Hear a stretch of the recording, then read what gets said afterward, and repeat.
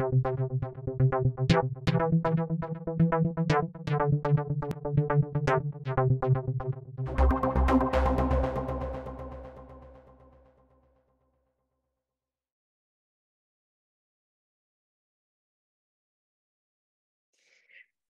you, everyone that has or is joining us today, and thank you that to everyone that joined this series last week.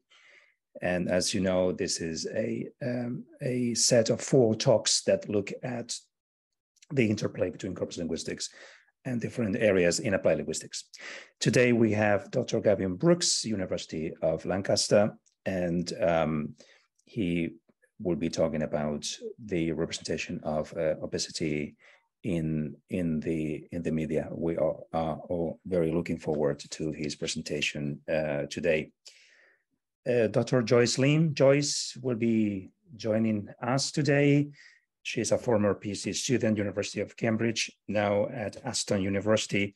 She will chair the Q&A and will introduce Dr. Gavin Brookes. So thank you, Joyce, for being here today. It's a real pleasure.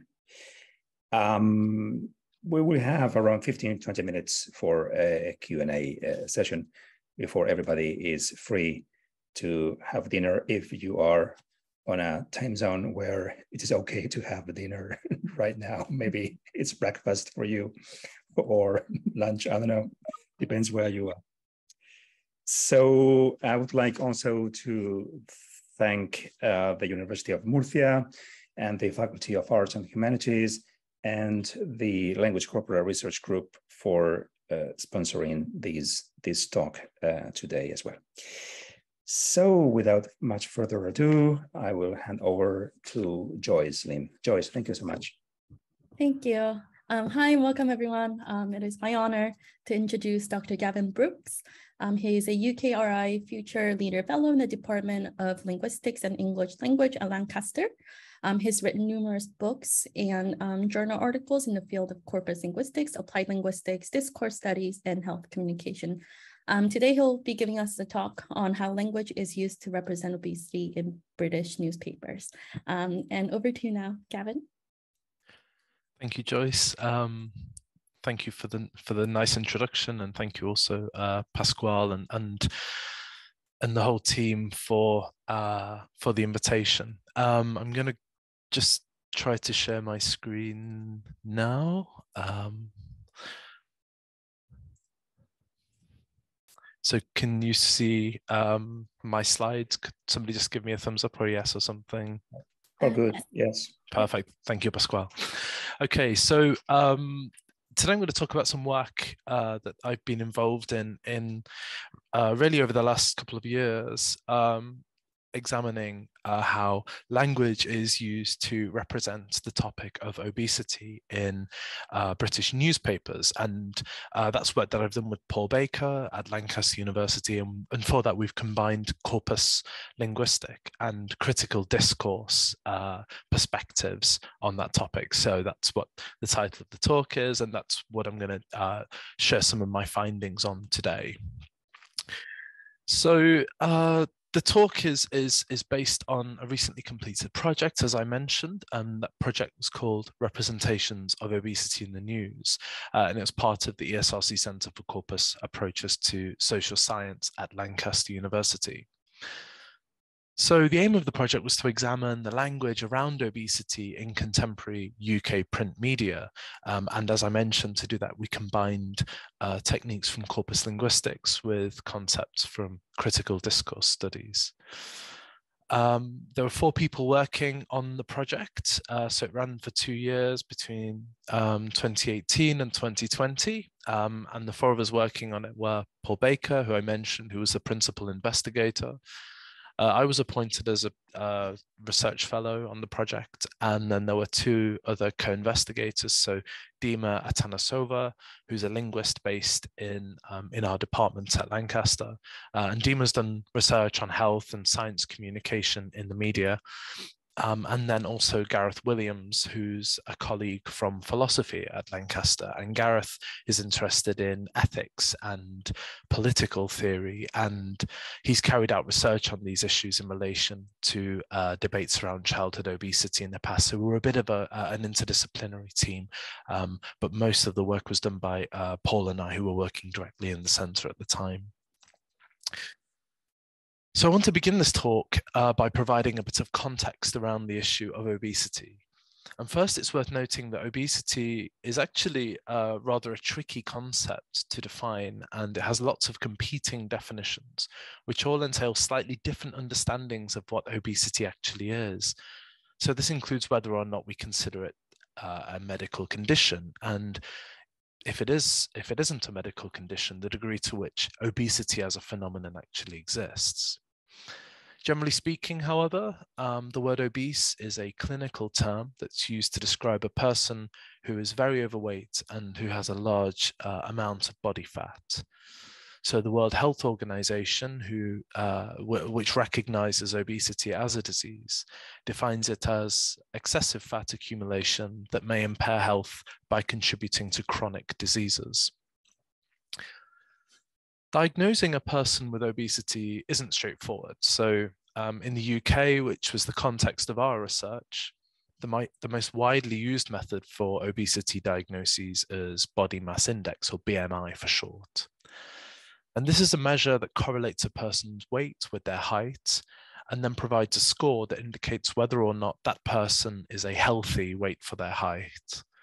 The system's received a lot of criticism, and it's not very good, for example, for dealing with people who might be quite muscular. So they weigh a lot for their height, but they don't actually have a lot of body fat. They could still have a high body mass index score. So it's a bit of a crude measure, and it's been problematized for a number of reasons aside from that too. However we define it and measure it, obesity constitutes, or is widely recognized to constitute, a major public health concern in many countries across the globe, including in the UK. So in the UK, it currently affects around a quarter of adults and around a fifth of children. And these figures are also predicted to grow, with over half of adults in the UK predicted to be obese by the year 2050. Obesity has been associated with the development of a wide range of health issues, including diabetes, heart disease, stroke, and also certain types of cancer. And all of this means that obesity can actually shorten a person's lifespan by as much as 14 years. Public health organizations across the globe have responded to obesity in numerous ways.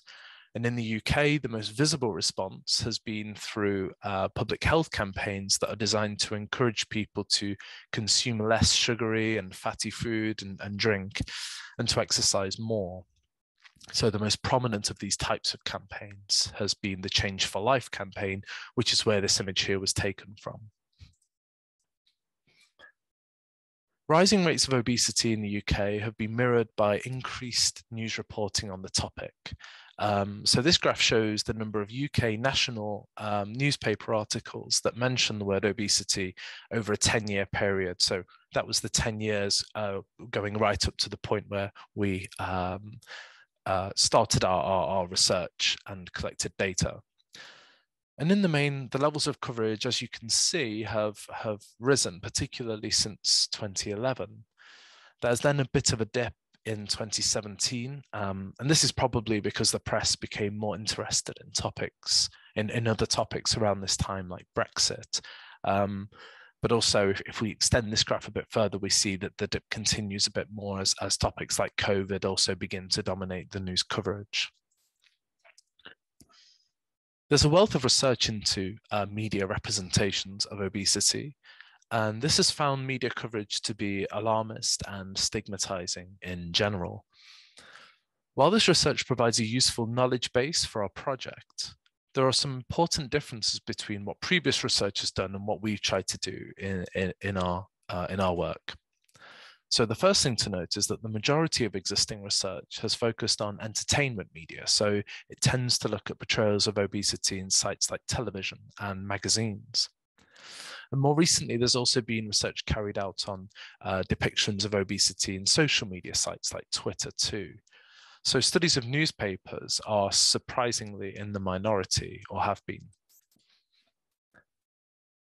And most of this research comes not from linguistics, but from other areas of the social sciences like cultural studies and media and communication studies. And this research has provided plenty of useful insight into obesity and language and representations around obesity. But it's closer in its methodological approach to content analysis than to discourse analysis. And so in this sense, previous researchers looked more at what is said about obesity rather than how it's said, so how linguistic choices are used to frame obesity and what the implications of these might be. There have been some linguistic and discourse studies, though. However, most of this research has been qualitative in focus, so it tends to be based on relatively small data sets, typically comprising fewer than 100 newspaper articles in the case of media-focused studies. So this research has been useful at helping to point to prominent issues in coverage and has been particularly effective at relating this coverage to wider social issues, so the particular socio-political context in which the coverage takes place. But it tells us less about trends and what's typical. Also, this research isn't comparative with respect to tabloids and broadsheets, as most studies look at either tabloids or broadsheets, or it takes tabloids and broadsheets together, but sort of mixes them together into one homogeneous data set. These studies also tend to be based on obesity coverage at a particular point in time. And that's usually quite a long time ago in the past now, so sort of over 15 years ago. But given that levels of obesity have, as we've seen, increased, and with that, the levels of media coverage have increased too, there's a rationale for looking at media coverage with data that's as recent and as up to date as possible. And that's what we try to do in our project. So in terms of our data, we assembled a corpus of all UK mainstream newspaper, national newspaper articles mentioning either the words obese or obesity over a period of 10 years. This data was obtained from the online newspaper repository LexisNexis and amounts to just under 44,000 articles and around 36 million words, so quite a sizable specialized corpus. The data is split fairly evenly between tabloids and broadsheets. So you can see that 52% of the words and the data are contributed by tabloids. And it's also worth mentioning that the corpus required a lot of cleanup once we downloaded it from Nexus. So we had to remove lots of duplicated articles and noise in terms of boilerplate text within articles that we had to take out, and maybe I can talk a bit about that in the Q&A if we have time. So to handle a data set this large, we've used an approach known as corpus linguistics. I'm assuming most people here will be familiar in the seminar series, but for the uninitiated, in case there are any out there, corpus linguistics is essentially a field of research, but also a set of methods that use computer programs to search for linguistic patterns in large collections of naturally occurring language data. So in this project, we use quantitative corpus techniques to establish recurrent patterns of representation around obesity in our corpus. Then we examine those patterns more qualitatively. And to do that, we draw on concepts from critical discourse studies in order to relate the representations that we observed to broader practices of text production and text consumption. So in practical terms, corpus linguistics provides us with a quantitative entry point, allowing us to downsample and to focus on words and patterns and texts of interest, while critical discourse studies enables us to look at similarities, to look at patterns, at a more granular level, and then to interpret and explain those patterns in relation to ideologies and wider societal discourses around obesity too. So in the project, we've approached the topic of obesity representation in our data from a variety of thematic and methodological perspectives. But today I want to share with you two parts of our analysis in particular. So first, I'm going to compare how British tabloids and broadsheets represent obesity.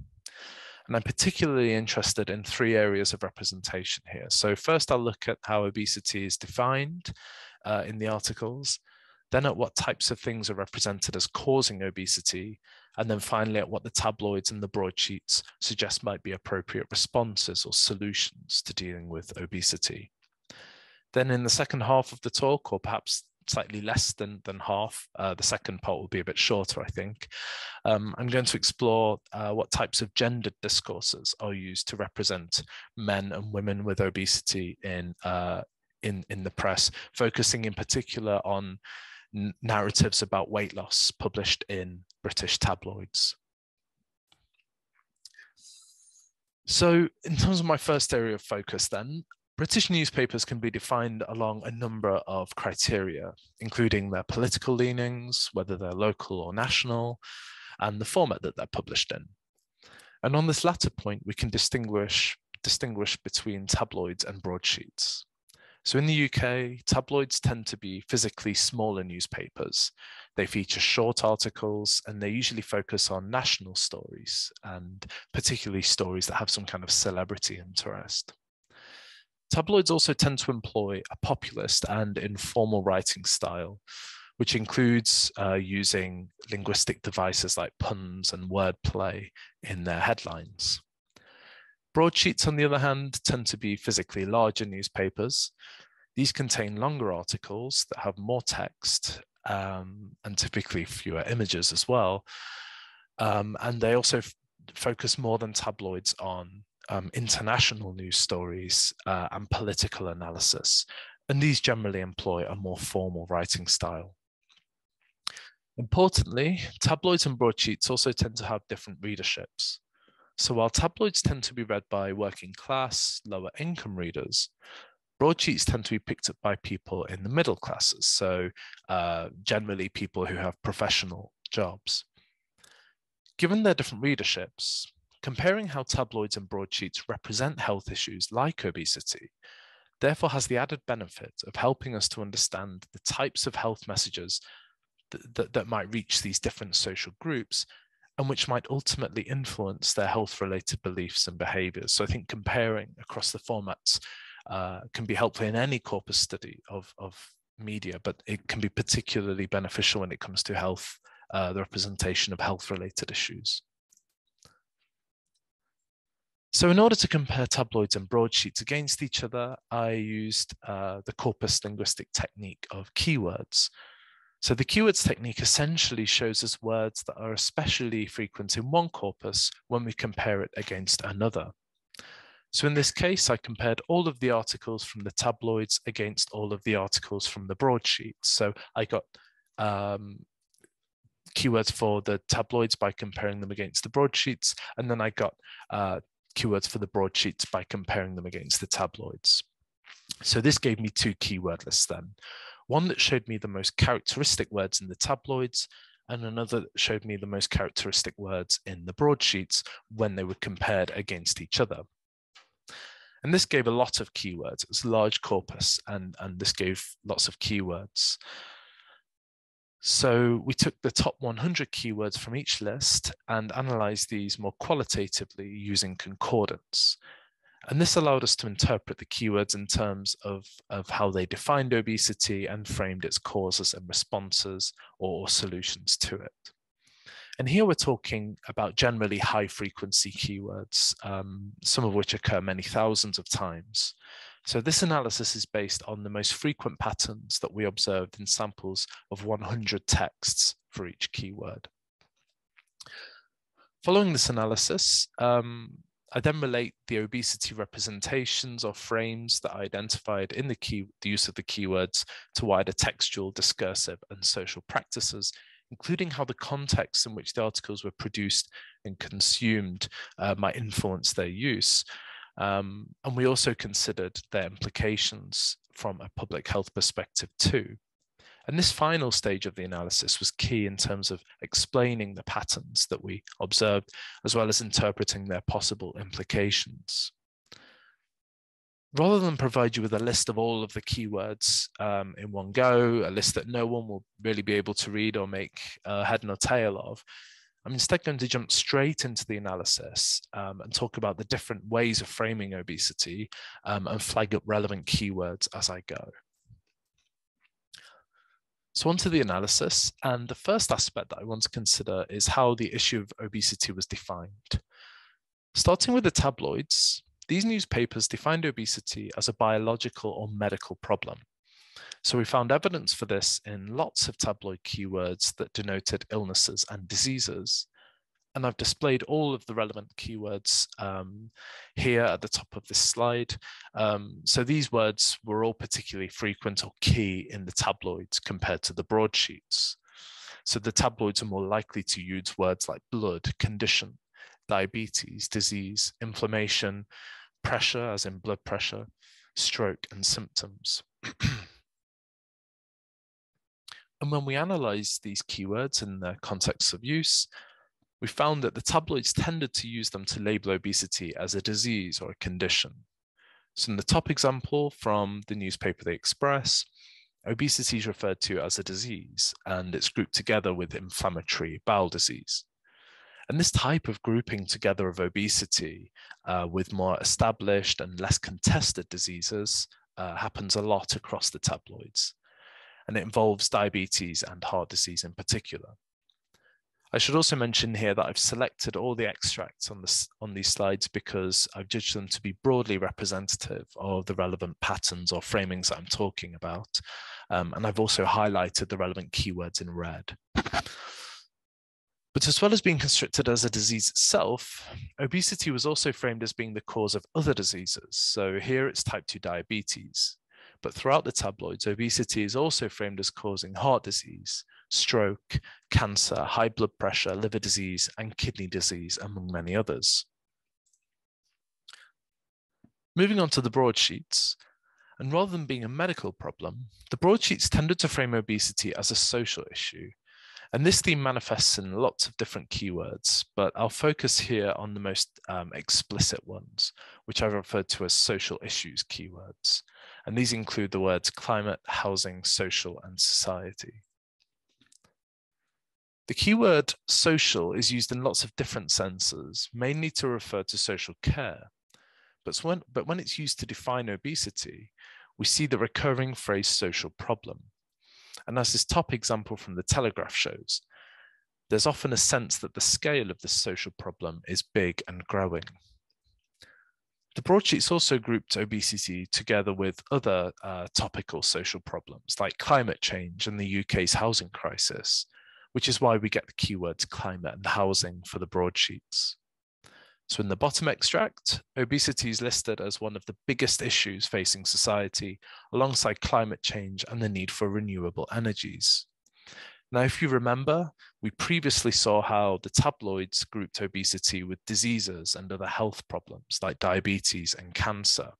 So it's interesting then to see that the broadsheets instead list it alongside social issues like climate change and housing shortages. In terms of what causes obesity, the tabloids tended to focus on food and eating, and this was indicated by the tabloid keywords calories, crisps, eating, fat, food, and snacks, which again all occurred significantly more in the tabloids than in the broadsheets. Most of the time, the tabloids discussed high fat and sugary food and drink as the causes of obesity, as in this top example here from the Mirror. Meanwhile, the keywords eat and eating also indicate a focus on practices of consumption specifically. So readers were often addressed directly, for example, through pronouns like you, and told not only that what they were eating could make them obese, but also that how they were eating could make them obese too. So in the second example on this slide from the Mail, readers are addressed directly through the pronoun you and told that eating too quickly will make them fat. As well as what and how people ate, The tabloids also framed the causes of obesity in terms of biological processes. This discourse was scientific, or at least scientific sounding, and was indicated in uses of keywords that suggest a kind of tabloid preoccupation with the body's internal processes. So we get keywords such as brain, bacteria, cells, cholesterol, hormone, and hormones. Sorry, just take some water.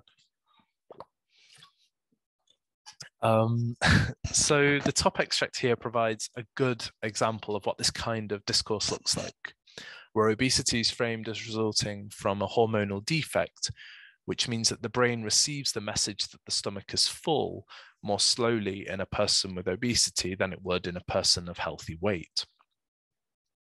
The second type of discourse around these keywords is a little more extreme and not as common as the first. And this frames obesity as being caused by an infectious virus that makes fat cells multiply.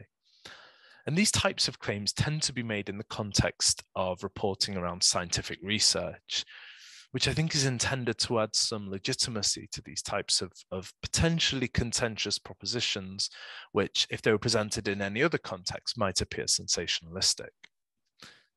So for the tabloids, obesity is caused either by individuals eating too much or in the wrong way, or having some internal biological defect. The point here is that the causes of obesity for the tabloids are located firmly with or even within individuals, rather than considering wider environmental factors, such as, for example, the junk food industry. But the broadsheets, on the other hand, did focus on these types of environmental issues. So some of the broadsheet keywords indicated a theme of social inequality in accounting for the causes of obesity. So we get keywords like housing, inequality, and poverty. As the first two examples here show, poverty and inequality could be given straightforwardly as the causes of obesity. It's also notable that the first example quotes the government's public health minister, so a politician, rather than foregrounding the perspectives of scientists or even medical practitioners in the way that tabloids did. And I'll come back to this shortly. The other keyword associated with social inequality is housing. And this is an interesting case. We saw this keyword mentioned earlier in cases where the broadsheets, if you remember, the broadsheets grouped obesity with other social issues, and these included climate change, but also the UK's housing crisis. But the keyword housing was also used to index social inequalities associated with obesity. So this final example from The Guardian reads, "It was discovered last week that the world's heaviest man was not in America, the junk food and obesity capital of the world, but in a housing association bungalow in Ipswich, eating takeaways and playing computer games." So in the UK, housing associations are non-profit organisations that provide low-cost housing for people in need of a home. So by mentioning this here, by mentioning the fact that this man lives in a housing association bungalow, we'd argue that The Guardian is implying that this man's likely lower income working class status is in some way relevant to his obesity. The broadsheets were also more likely to explore the role of industries and big businesses in how they accounted for the causes of obesity, and particularly rising obesity rates. So the broadsheet keywords also included words like business, companies, company, corporate, and industry. In most cases, the industries being blamed for causing obesity were food and drink companies and soft drink manufacturers in particular. But as these extracts demonstrate, when the broadsheets talk about these industries, they actually focus more on the role of the government and the government's failure to properly regulate these types of goods and the ways that they're marketed or advertised or even taxed. So having defined obesity and its causes, what do the keywords tell us about who the tabloids and broadsheets think should be dealing with rising rates of obesity and how? Well, beginning with the tabloids, earlier we saw that the types of food that people ate and how they ate were framed as potential causes of obesity. And so it makes sense then that the tabloids also framed individuals eating more healthily as a potential solution to obesity. And this was indicated by the tabloid keywords healthy, vitamin, and diet, as well as in some uses of the keywords eat and eating that we saw earlier. As these examples show, healthy eating was often packaged alongside exercise as a means for people to manage their risk of obesity. And this message was framed both directly and indirectly as an instruction to readers, so an imploration to readers to eat better and exercise more in order to mitigate their obesity risk. And this also extends to looking after others too. For example, in the second and third extracts on this slide, we see adults responsibilized and parents in particular being responsibilized into ensuring that their children exercise and eat healthily in order to prevent the development of obesity. Diet and exercise also form parts of tabloid narratives around individuals, often celebrities, who were once obese but who'd since reduced their weight through diet and exercise. We found evidence of these types of narratives in a wide range of tabloid keywords. So these included verb keywords that denoted weight loss, so words like losing and lose and shed and slim and slimming, as well as words that denote the measurement and resultant quantification of the body and body fat, so keywords like dress size, pounds, stone, weighed, weighs, and weight. And broadly speaking, there are two types of tabloid narratives around weight loss. The first are first-person narratives, such as in this extract from the Express. And these types of narratives also help to account for why words like I, my, and me were key in the tabloids compared to the broadsheets. However, more frequently, the tabloid weight loss narratives were presented in third person. And an example of this is a narrative on this slide about a celebrity, named Scarlett Moffat. So Scarlett Moffat came to prominence in the UK through her role on a reality TV show called Gogglebox, where essentially members of the public are filmed watching television programs, and then you can watch them watching TV. It's all very Orwellian. Anyway, a couple of years ago, Scarlett Moffat lost quite a lot of weight, and most of the tabloids and some other media outlets picked up on this. And I've picked this example because it contains a few of the keywords that relate to this theme, along with some of the hallmarks of these types of narratives. So this includes the use of positive evaluative language. So Scarlett's described as flaunting her newly slimline figure. Her weight loss is described as impressive, and her desire to show off the results of her fitness and diet plan is described as understandable. As well as this, Scarlett's reported on in the context of attending a party, which reflects a wider theme across these weight loss narratives, whereby weight loss is constructed as improving individuals' social lives and as opening up their worlds, both socially and in some cases physically.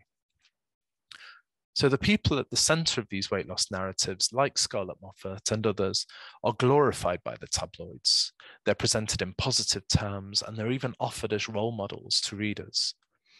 And this is because these people, typically celebrities, but sometimes just normal members of the public, embody the ideal of the good neoliberal citizen. They're people who take it upon themselves to lose weight by exercising and eating more healthily.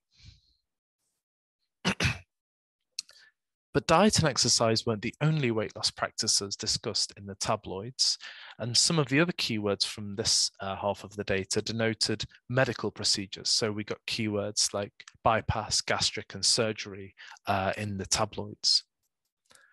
Unlike diet and exercise, though, medical weight loss wasn't evaluated positively in the tabloids or even put forward as a desirable response to obesity. Broadly speaking, there are two types of stories about medical weight loss procedures in the tabloids. The first are horror stories about gastric band operations that go wrong, including in cases that result in people actually dying. And the second type of stories about how much these types of operations cost the National Health Service and by extension, how much they cost taxpayers. For example, this story at the bottom of this slide from the Mail is about a man who went on a TV show to talk about how he felt let down because the NHS refused him a gastric band unless he lost weight first. The article is quite negative in its evaluation of this man. So the headline asks rhetorically, so does someone force a donut down your neck?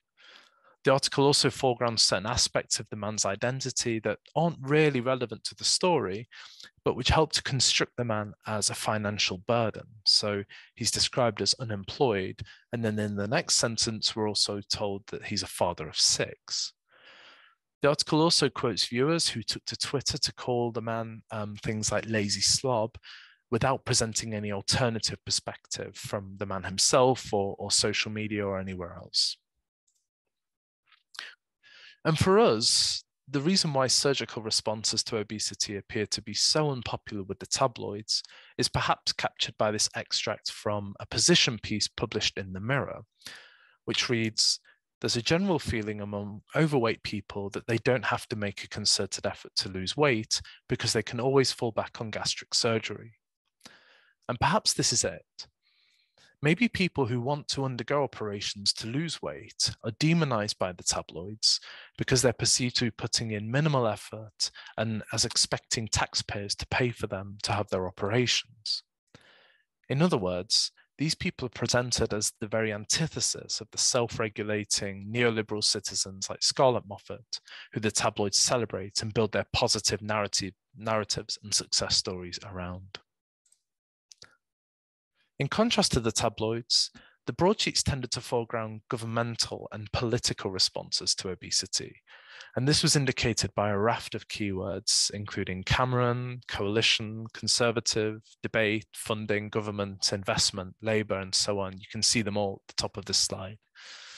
And these were all key in the broadsheets as compared to the tabloids. And there was a notable distinction among the tabloids between how pro and anti-government newspapers framed the government's responses to obesity. So, for example, the left-leaning anti-government Guardian or anti-conservative government Guardian suggests that rising obesity rates could be addressed through the introduction of a sugar tax, which is designed to make healthier foods more affordable than unhealthy foods. Now, this tax was introduced in the UK in the form of the soft drinks industry levy in 2016. However, prior to that, to the introduction of this so-called sugar tax, the Guardian criticised the government for failing to implement this measure and accused it and David Cameron in particular of not being hard enough on the junk food industry. On the other hand, the right-leaning, pro-conservative broadsheets seem to be more supportive of Cameron's initial resistance to the sugar tax, and they express some skepticism about how effective such a tax might be. For example, the second extract from the Telegraph here argues that there is no credible evidence that the sugar tax would be effective in reducing obesity rates, and instead focuses on the adverse impact that such a tax might have on small business owners, even quoting here the head of the National Federation of Retail Newsagents. Despite the fact that they clearly hold differing views on the sugar tax, whether left or right-leaning, the broadsheets all did at least engage in these types of discussions and debates about the role of governments, tax, and businesses in the context of obesity, and they did so much more than the tabloids. So to summarize so far, the tabloids tend to frame obesity as a medical problem, a disease even, that's caused by possible biological defects, but almost certainly by people not practicing effective self-care and lacking discipline with respect to their diet and exercise. From this view, obesity becomes a problem of personal responsibility. It's individuals who are responsibilized for making sure that they don't become obese, and then if they do, they're the ones who are responsible for addressing it by making positive health changes in their lives. The broadsheets, on the other hand, characteristically frame obesity as a social issue that's caused by what's often referred to as an obesogenic environment.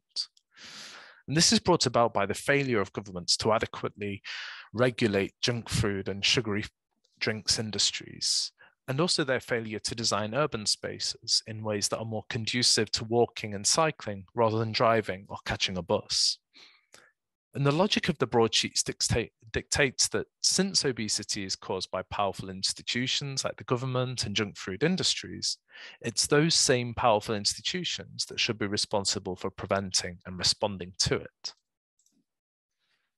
Now, I have to stress here an important methodological point, and that is that the keyword approach shows us relative rather than absolute differences. So it's not the case, for example, that the broadsheets don't engage at all in the types of responsibilizing representations that we've seen in the tabloids. Rather, what we found is that the tabloids do that sort of thing a lot more than the broadsheets do.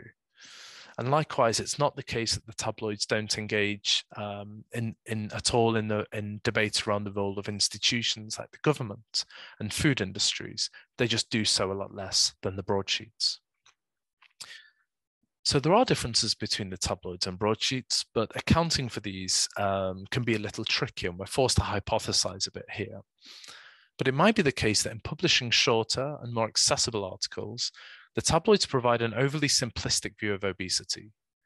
Similarly, apportioning blame to individuals might fit better with the more sensationalist style of the tabloids compared to the broadsheets, which also tend to provide more political commentary in general, not just in relation to obesity. We can also consider the political leanings of these newspapers as a factor. So most tabloids in the UK are right-leaning in political orientation, and so they're more sympathetic to a neoliberal worldview. So some of the differences could be related to the differing discursive practices in the ways in which tabloids and broadsheets actually produce news. Whatever the case may be, the tabloid's promotion of a neoliberal rationality could be viewed as problematic when we bear in mind its mainly lower income readership. Research suggests that individualized approaches to addressing health issues like obesity tend to be less successful with lower income individuals. And this is because the emphasis on personal behavior often fails to acknowledge that individuals' engagement in risky health-related behaviors isn't just down to a lack of awareness, but it often reflects the constraints of those individuals' environments and life circumstances. And these are things that individuals often don't have the power to change themselves. Another important consideration is the extent to which responsibilizing representations like these can function as a warrant for weight stigma. And this is something we've considered in further work that we've done comparing news representations with reader comments, online reader comments.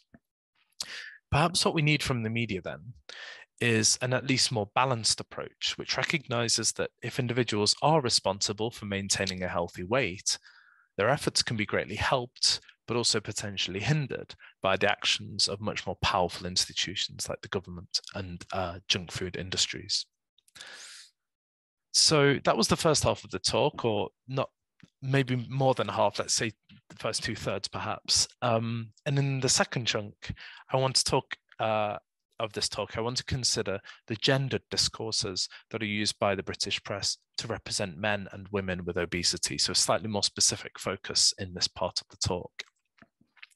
And for this purpose, I'm using the term discourse here in, I guess, a sort of post-structuralist, Foucault-inspired sense, and follow Jane Sunderland in viewing gendered discourses as those discourses which establish boundaries of social practice through which appropriate gendered behavior is regulated, and which then provide parameters through which people are represented or expected to behave in particular gendered ways.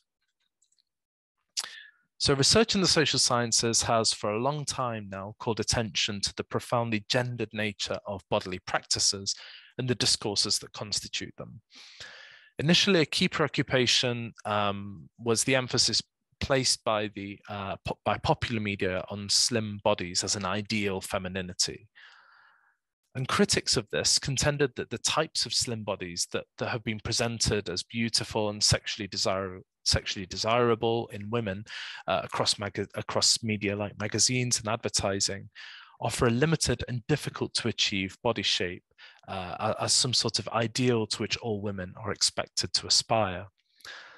And this research has also drawn connections between these types of slender body ideals and disordered bodily practices, including eating disorders and continual dieting, both of which affect women disproportionately more than men. Well, we can also observe similarly unobtainable bodily ideals in men, in media depictions of men, particularly ones with bulging biceps and washboard abs. Research on health and masculinity has tended to focus instead on the damaging role of hegemonic masculine norms, which place value on risk-taking and the consumption of things like alcohol and red meat. As part of this, dieting and watching what you eat are widely viewed as things that aren't for men. And anecdotally, we can find evidence for this in the types of gendered discourses in all corners of society. For example, where most alcohol products are marketed towards men, diet products tend to be marketed towards women. And recent research seems to suggest that these types of gendered associations aren't just a marketing bit, but they could actually influence how we think about and even conceptualize and potentially consume food. So this graph is adapted from a study by Emma Rowe at Southampton University. And what Rowe did in this study was gave all of her participants, that were a mixture of men and women, a list of food items. And she asked them to indicate whether or not they thought the food item was masculine. And this bar chart shows the percentage of respondents who said that they thought each food item was masculine. And I've ordered this to show the foods which were rated as most masculine on the left. And you can see the most masculine foods are dominated by meats. So we get beef, steak, venison, and lamb, all in the top 5 masculine foods, beaten only, of course, by beer, which is number 1. Then we get the fish items, so tuna, fish, and shrimp a bit lower down. So they're slightly more feminine in our perceptions, along with fruit, green vegetables, barley, wheat, and things like that. And most worryingly for me is that chocolate and yogurt are at the bottom, which suggests perhaps for me personally that I have to reevaluate my masculinity, but there we go. So this kind of stuff, it's kind of fun, but the point here is that ideas about gender clearly intersect with the ways that we talk and probably also think about food and our bodies. So there's a rationale then for looking at how these types of ideas might inform the ways that the press talks about topics like obesity. That said, gender and obesity is surprisingly under-researched from a linguistic perspective. Visual media like mainstream films and TV shows have received some attention from the media and communication scholars, but the language of press reports less so. So I'm going to try and address that here. So here I'm going to share some of the work we did about gendered weight loss narratives in tabloids.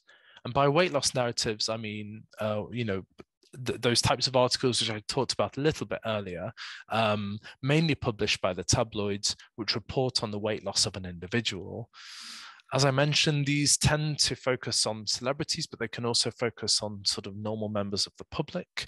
And they're often multimodal, so they can contain these types of before and after images too. Importantly, these types of narratives are carefully selected and crafted by the editor of the newspaper for that newspaper's imagined audience.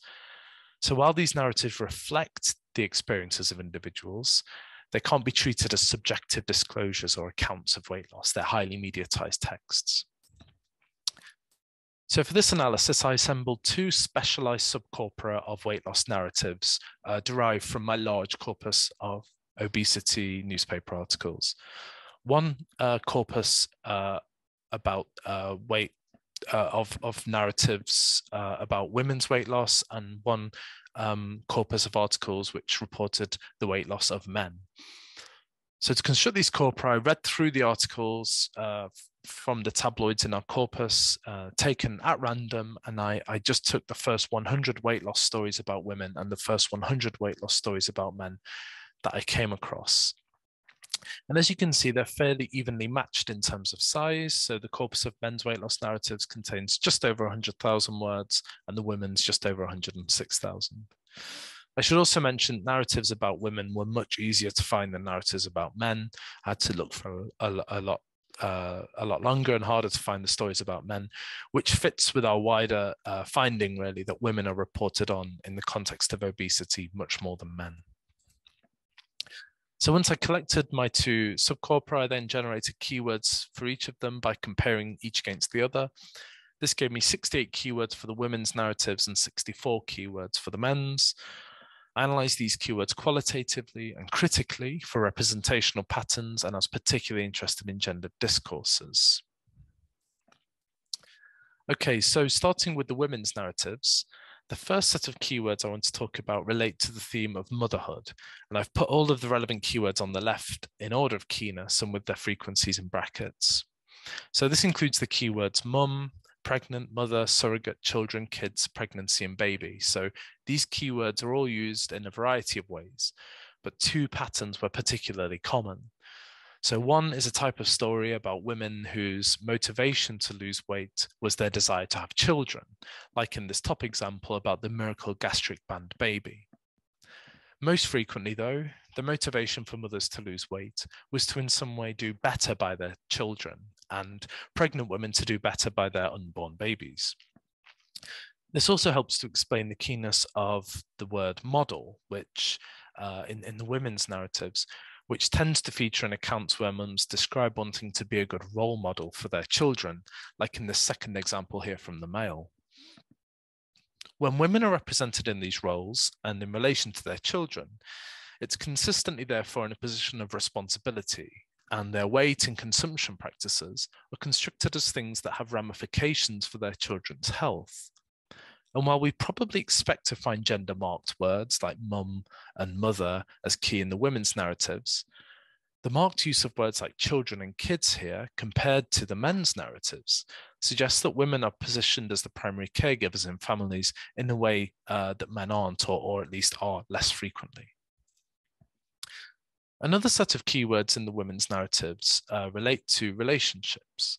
So the top keyword here, wedding, recurs in stories about women who want to lose weight to fit into for their wedding or to fit into a wedding dress. And these stories have a familiar feel and recall what Sunderland describes as a fantasy discourse around weddings. So in this example, a woman called Claire is reported as losing weight to fit into her dream wedding dress, and she describes feeling like a princess on her wedding day. Words denoting boyfriends and husbands could also feature in these narratives, and these male social actors were portrayed positively in the main, as being supportive about their partner's size and weight loss. But sometimes the encouragement betrayed a more problematic element and concern with appearance. So in this bottom example, Scarlett's boyfriend is described as comparing her to an iPhone with regular updates. And I won't even go into why that's problematic. But the point here is that the motivations for women's weight loss that we've seen here are all relational. They say as much about other people, including children and spouses, as they do about the women themselves. Added to this, the narratives about weddings exhibit a concern with appearance and tend to focus on fitting into a dream wedding dress. And other keywords from the women's narratives indicate a more explicit focus on appearance, and I've called these aesthetic keywords. So the top keyword here, bikini, performs in a similar way to wedding dress on the previous slide, with the desire to wear a bikini acting as a motivation for the women to lose weight. And then typically images of the women wearing the bikinis would be offered in the articles as signals that they'd lost weight and gained confidence. Other keywords in this category provide positive evaluations of appearance. So we get keywords like stunning, beautiful, and amazing, while snap is used to orient readers' attention to photographs that the women have posted on social media that have then been reproduced in the articles. Another keyword that indicates a focus on physical appearance is look, and I've provided an example containing a couple of its uses here at the bottom of this slide. So the focus on the aesthetic can function as a motivation for women to lose weight in the narratives, but also to orient readers to the results of the weight loss, which are conceptualized in terms of the women's resulting physical appearance and attractiveness. However, the motivations and results of weight loss in these narratives weren't just skin deep, as women's narratives also gave a number of keywords which indicated the disclosure of emotions and emotional states. So this includes keywords like felt and embarrassed. And these heightened levels of self-disclosure also help to account for a marked use of first-person forms. So words like I, my, me, and the reflexive myself were all key in the women's stories compared to the men's. In most cases, the feelings being described were negative, so feelings like embarrassment, shame, and a lack of confidence. Like in this top example, taken from an article about a teacher who was bullied by the children in her school because of her weight. The verb felt also conveyed more complex emotional states though. So loneliness, for example, as in the second extract, where a woman's loneliness is connected to her weight gain. But it wasn't all negative, as the narratives also describe more positive emotional states that typically occurred following weight loss. So in this bottom example, this woman describes feeling and looking great and fantastic and feeling much more confident in her body after she lost weight. Related to emotional disclosure, the women's narratives also express difficulties around the weight loss process itself. So the keyword tried tends to be used to describe multiple failed attempts to lose weight. And this frequently takes the form of lists of the various diets and weight loss plans that the women have attempted. So the woman in the top example described trying a bunch of Weight Watchers, the Curves plan, keto, and switching to paleo and dairy-free, all in attempts to lose weight.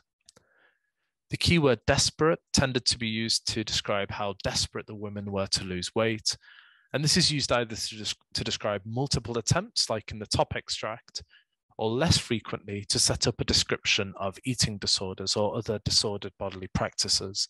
So this bottom extract here is from a narrative about a woman who was so desperate to lose weight that she abused laxatives. So moving on now to the men's narratives, and these keywords are characterized by an abundance of words denoting death and disease.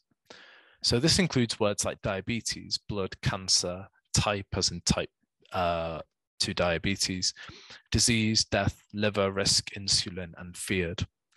And these words emerge as key because where in the women's narratives, weight loss was motivated by things like their responsibility to their family and emotional distress and a desire to look slimmer. For the men, weight loss tended to be triggered by health risks, particularly those that had been identified by doctors. So this top example extract contains examples of a few of these keywords and tells a story about a man who was rushed to hospital, diagnosed with diabetes, and was at risk of coma. And this event serves as a turning point for this man to change his lifestyle and to lose weight. These types of articles also bear some of the hallmarks of the types of danger of death narratives described by Lebov. And it's here literally the threat of death that makes this man decide to address his body weight. Because we don't see these types of danger of death narratives in the articles about women's weight loss, it could be that they're related to a kind of stoic and heroic masculinity that's constructed around the men in these articles. In the second example, Britain's fattest man is warned by doctors to lose weight or die, which also helps to legitimize his reasons for losing weight. And I'll come back to that a little bit later. But the point here is that men's weight loss is frequently framed as being motivated by health concerns and as occurring in extreme circumstances, particularly when the men in question are faced with the prospect of death. Notably, despite the descriptions of life-threatening events, these narratives are also relatively devoid of emotional disclosure compared to the women's. The men don't describe being fearful, for example. Instead, emotion seems to be replaced with scientific reason. The decisions to lose weight are not stimulated by emotion or even necessarily concern about or responsibility towards their families, but rather they're made on the basis of logic and reason and advice from medical practitioners. Some relatives were mentioned in the men's narratives though, and we get keywords like father, wife, and brother. Sometimes the men in the articles are identified as fathers. However, this was a minority pattern, and in most cases, the fathers being referred to were the fathers of the men who'd lost weight, where the death of their father was framed as causing overeating and as leading to obesity. Brothers were also described as dying, except that here the majority pattern was that the brothers' deaths inspired the men to make positive health changes and to lose weight. And perhaps here the distinction is a generational one. So because the brothers were in the same generation, their deaths reminded the men of their own mortality. Again, what's notable in these cases is the lack of emotional disclosure. So in these examples, the men are hit hard, become a social recluse, and are spurred on. But these accounts are in the third person. So if there is any emotion here, it's attributed to the men by the editorial voice or the voice of some female relative who's been interviewed as part of the article, rather than being presented as coming from the men themselves. The other family keyword, wife, was used in ways that again position women in the traditional gendered role of family caregiver, including when it comes to preparing meals. So in this top example, a man attributes his weight loss to the fact that his mum used to cook his meals for him, but then he moved in with his wife and he was forced to fend for himself. Then the other two examples on this slide illustrate a kind of secret eater type of story, where men describe eating meals behind their wives' backs. But the point here is that the women are again positioned as being responsible for the health of the entire family. They're the ones who prepare meals and ensure that those meals are healthy, and so they're the ones who the men have to hide their misdemeanors and unhealthy habits from. Another keyword for the men, and one that surprised us a bit, was diet. And this word was used in all kinds of ways, but one theme was that the men didn't diet, like in the top example, where a man distinguishes between dieting and eating healthily. If the men did diet, then their diets were typically described as being unusual or extreme in some way, and often involved eating lots of meat. So in other words, the men either didn't diet at all, or if they did, then the diets would be framed as non-conventional and involved eating lots of meat and high-fat food. And this avoidance of using diet in the conventional sense manifested in the keyword experiment, where the men's unusual diets were described as their experiments, like in this bottom example. By describing weight loss practices as experiments, the men's practices are not only distanced from dieting, which might be perceived, as we've mentioned, as a feminine activity, but they're also framed as a kind of scientific quest for knowledge, which resituates them within a traditionally masculinized domain. Meat wasn't the only thing that the men's diets or experiments preserved, and the final set of men's keywords I want to consider here relate to the theme of alcohol and drinking. This includes the keywords alcohol, beer, drink, and drinking. These latter keywords were also used to refer to soft and sugary drinks too, and these were always portrayed negatively. So soft drinks were always portrayed as causing obesity and as being bad for health. However, the coverage of alcoholic drinks is more complex, so I've presented the findings from this bit of the analysis in a table. And this shows the 5 most frequent ways in which alcohol was represented in the men's narratives. And overall, this representation was actually quite positive. So most commonly, the articles talked about alcohol's health benefits, and that was in just over a quarter of cases. However, it wasn't all positive, and around 21% of cases discussed alcohol's adverse health consequences, which included weight gain. The narratives also presented alcohol as something that should be stopped completely, but this was a minority discourse in just 6% of cases. And the articles were actually instead much more likely to advise limiting consumption or restricting consumption of alcohol to certain conditions, like Christmas or the weekend or weddings, rather than advising men to stop drinking alcohol altogether. Now, it could be argued that this is a more realistic way of instigating behavior change, to encourage smaller and more achievable modifications to behavior rather than a complete overhaul. However, when we consider that all of the mentions of soft drinks were negative, and that the articles constantly encourage readers to stop drinking soft drinks altogether, sugary drinks altogether, it seems that something different's happening with alcohol, where the newspapers seem particularly reluctant to present it in a completely bad light, at least in stories about men. So in conclusion then, weight loss narratives in the tabloids recycle prominent and long-standing discourses around femininity and masculinity.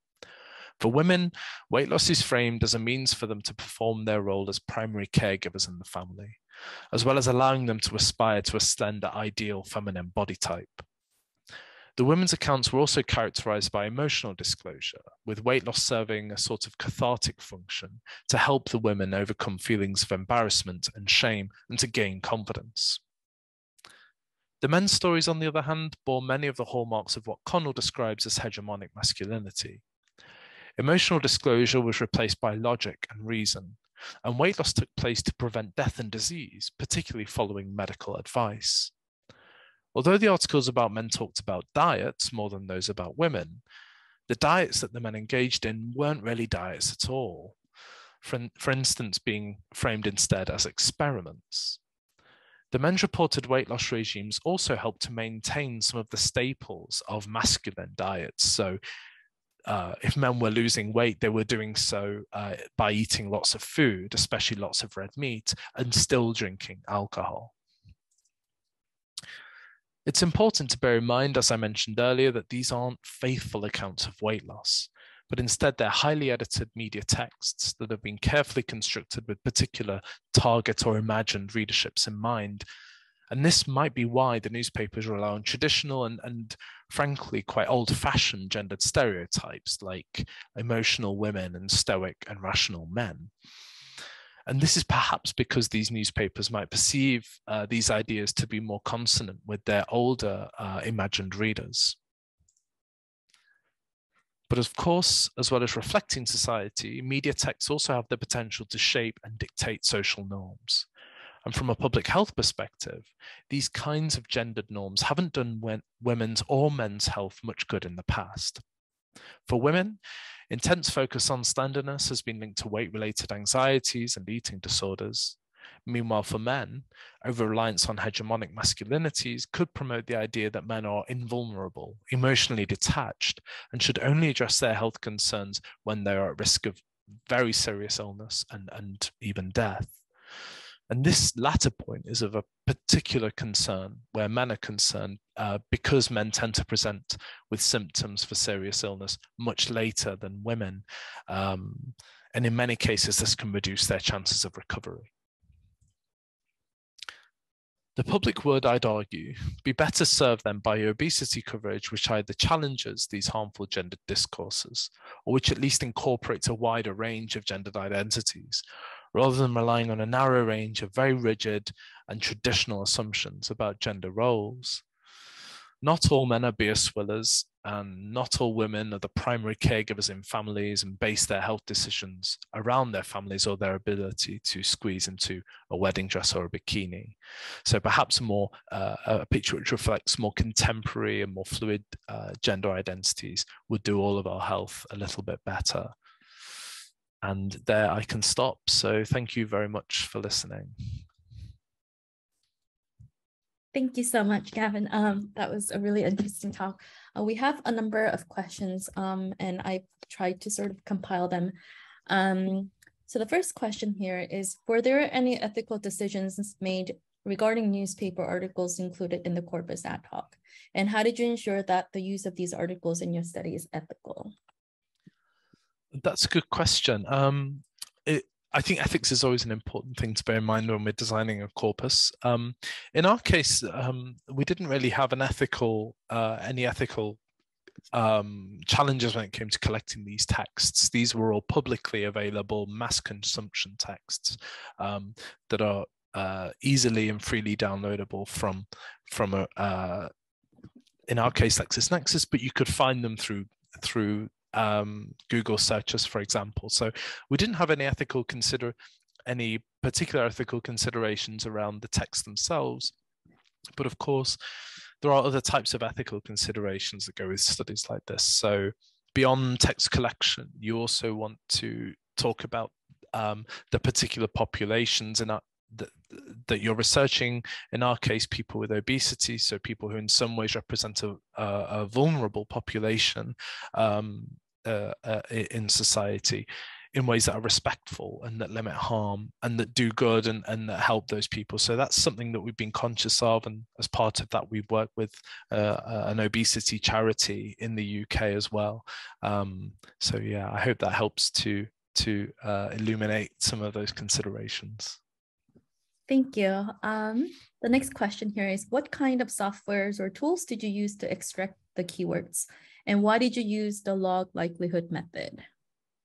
So we used CQP Web. So that's a tool that I'm sure lots of people here will be familiar with, and it's a tool that we use a lot at Lancaster, particularly with research in CAS. So it's a powerful Corpus workbench where you can mount a corpus and then you can access it remotely through an online interface. So that's what we used. There's a paper on introducing CQP Web in the International Journal of Corpus Linguistics that was authored by Andrew Hardy, who develops and maintains the tool. In terms of keyword generation, there are lots of different statistics that can be used to measure keywords. Of course, we use log likelihood because it gave us the types of keywords that we wanted. It gave us high frequency keywords that were widely dispersed across the text in our corpus, and they were helpful for us to characterize the discourse. So while log likelihood might be less appropriate for some other for the generation of keywords in some other contexts, for us kind of descriptive and critical purposes, it was a helpful measure. Great, thank you. The next question here is, did you use corpus linguistics collocations to determine the framings, or was it more manual analysis? And if it's the latter, what was your methodology? So for the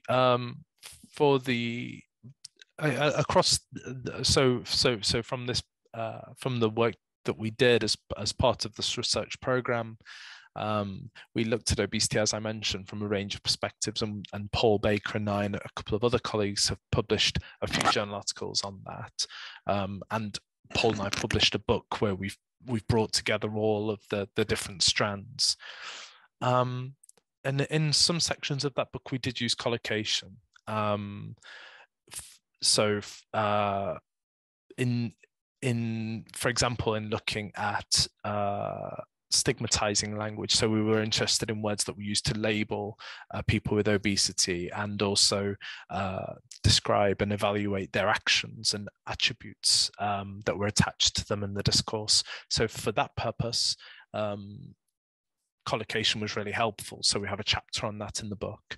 For the analysis I presented today, we didn't use collocation. We used, I guess, a more qualitative concordance analysis. And the approach that we used was sort of inspired, really, in terms of the framework, was inspired really by sort of framing analysis, frame analysis. So that was a method devised by Entman to look at media texts, how media text frames certain social issues. And recently it's been applied in linguistic research as well, particularly in health. So by people like Nelia Kotako and Dima Atanasova and Elena Samino. And we use that approach to categorize the uses of the keywords based on qualitative analysis through concordance. Great, thank you. We have a question here. If you have found any keywords in either type of newspapers regarding the influence of obesity on social relationships or how people should perceive obesity, for example, like bullying, body shaming, or plus size is also beautiful, and etc. Yeah, that's a really good question. Thank you. So we did get,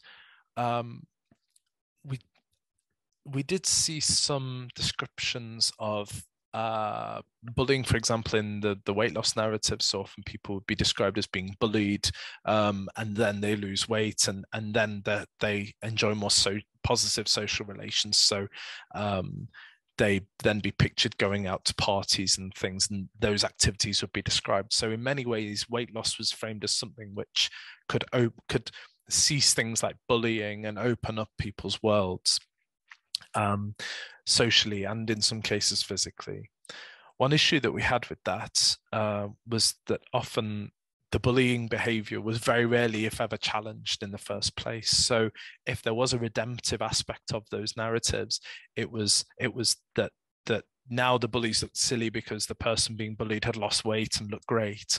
But in a way, that's a really problematic message, because of course it would be more helpful to challenge the bullying behavior in the first place. And it's almost as if the bullies win then if somebody has to do what the bullies want and look the way the bullies want them to look in order to say, okay, now I win. We're not sure whether that's a victory at all. In terms of more sort of body positivity and fat positivity, there was very little in the corpus at all, and that was something that surprised us. If it was talked about, it tended to be evaluated quite negatively as something that could encourage weight loss, and that was viewed as something that was viewed in a negative way, that was problematized. But generally, there wasn't much from that position.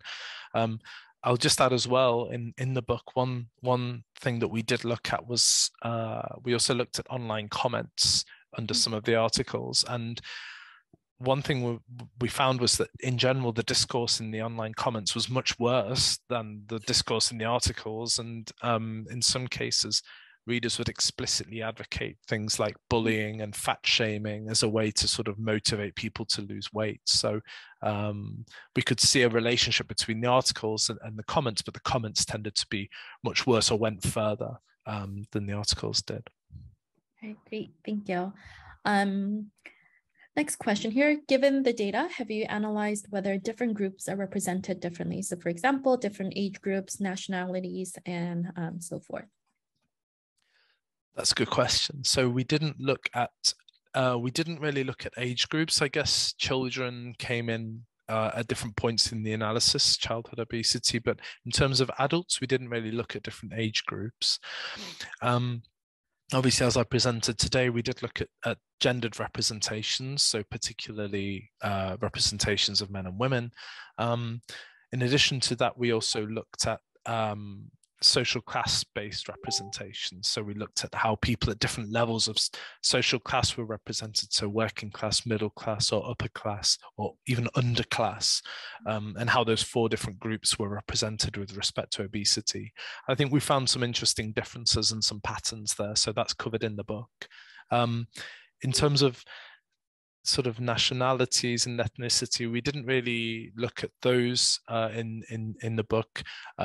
They didn't come up so much. Sometimes they did. Ethnicity came up intersecting with social class. So you'd have poor white children, for example, were framed as being particularly at risk of developing obesity. So we saw some kind of intersectional aspect there. But actually the ethnicity angle is something that we're pursuing more in follow-on work, potentially, that we're doing with Monica Bednarek from the University of Sydney, where we're comparing UK and Australian framings. And one thing that we're anticipating from some of our sort of precursory analysis, if you like, is that there's more of a focus on different nationality groups in the Australian press as compared to the UK press. That's something that we want to look at in a bit more detail. Great, thank you. And there's a question leading off of that about the graph with the gendered food groups. Do you think that these connections may be culturally related? Yes, absolutely. Yeah, I think they're entirely culturally constructed. I think there's as far as I'm aware, there is nothing inherently masculine or feminine about any of those food groups. You know, just as gender itself is a social construct, so too are the associations between gender and food. And with that said, of course, the study that I quoted that looked at that survey study by Rowe was based in the UK, as was our analysis. And it might be the case that if you carried out that kind of study in a different cultural context, the results might look quite differently. And with that, then we might see different types of discourse around food, eating, and gender as well in those contexts. So it is culturally constructed, and with that, it might be culturally contingent to some extent as well. Yeah, thank you. I think we have time for one more question. Could you please expand how you form the gender discourse subcorpora according to gender? How did you mark or annotate these texts pertaining to male or females? Thanks. Yeah, that's a good question. So we, so for this analysis, at first I considered, first of all, I wanted 100 weight loss stories about men and 100 weight loss stories about women. I knew that these types of stories were much more common in tabloids, so I focused on tabloids rather than broadsheets. But then beyond that, I just took an approach of taking the tabloids around. I randomized all of the texts in the corpus and just read through them and took the first 100 articles that told a weight loss story about a man, and the first 100 that told a weight loss story about a woman. If they told the story about both or couples, for example, I excluded them. And I didn't really mark them up. I didn't annotate them. I just stored them separately as 2 separate subcorpora, and analyzed them, re-uploaded them into CQP Web and analyzed them separately that way.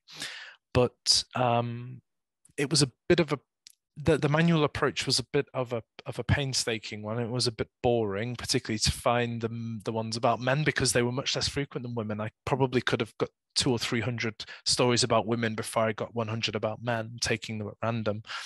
But I didn't want to impose any linguistic criteria. I didn't want to search for any words that, even though I had a hunch that they might lead me to narratives, I didn't want to shape the corpus according to linguistic criteria, because then I thought I might just get particular types of stories, and I wanted to be open to any type of story that might come, regardless of its kind of linguistic profile, I guess. Awesome. Yeah, I'm sorry that I didn't get to all of the questions, but thank you so much, Dr. Gavin Brookes, for a wonderful presentation. Yeah, well, I myself really enjoyed it. I'm sure a lot of people here also enjoyed. So thank you so much for that. Passing over to Pasquale now. Thank you, Joyce, and thank you, Gavin. And thank you, everyone that posted questions, so many interesting questions. Maybe you can share these questions on Twitter. I'm sure that Gavin will be very keen to engage with some of those questions if you want to do that, of course. So I think this has been a fascinating webinar today, a fascinating talk. Lots of engagement in this talk, so many interesting questions. Gavin, thank you so much.